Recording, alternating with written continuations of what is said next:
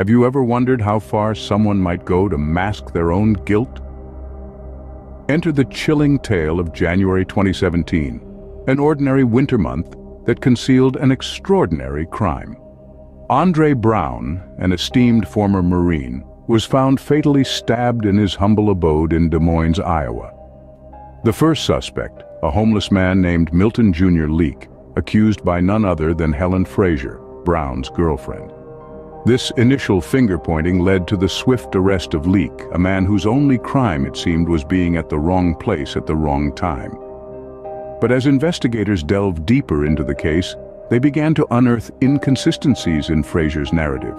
The pieces of the puzzle didn't quite fit together. The crime scene, the motive, the accused, something was off. Frazier's allegations against Leake began to look less like solid leads and more like desperate attempts to deflect suspicion. Amidst the unraveling mystery, one thing became clear.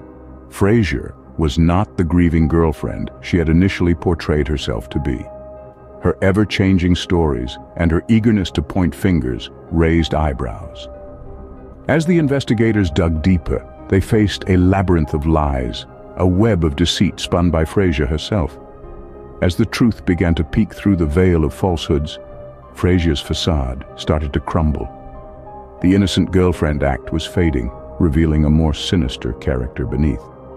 The once clear-cut case of murder was morphing into a chilling tale of manipulation and deceit.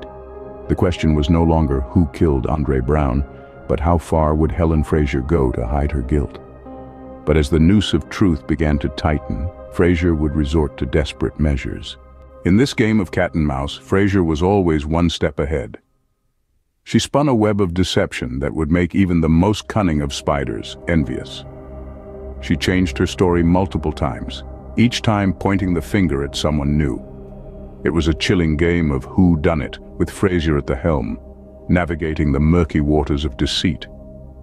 First, it was Milton Jr. Leake, a homeless man who found himself caught up in a murder he had nothing to do with.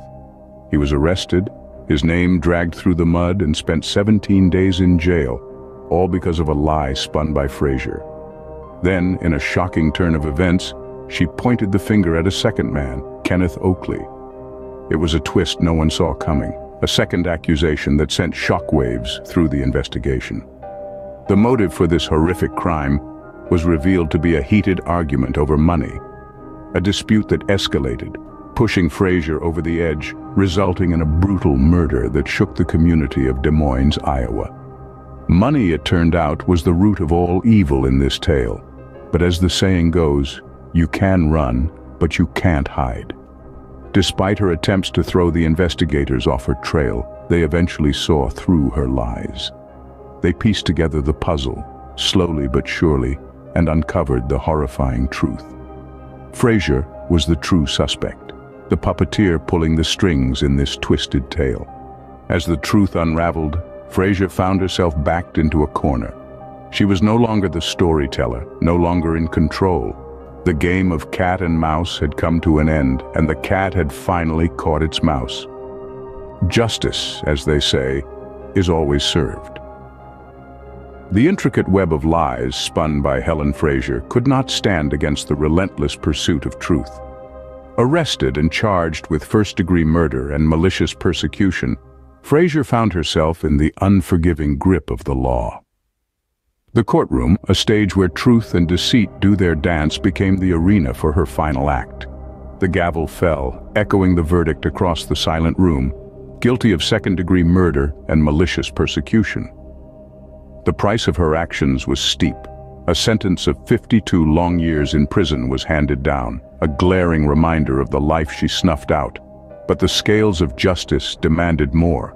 Frazier was ordered to pay a staggering $150,000 to the family of Andre Brown, a meager compensation for a life lost and hearts broken. In the end, the truth prevailed, but not without leaving a trail of innocent lives forever scarred by Frazier's deceit.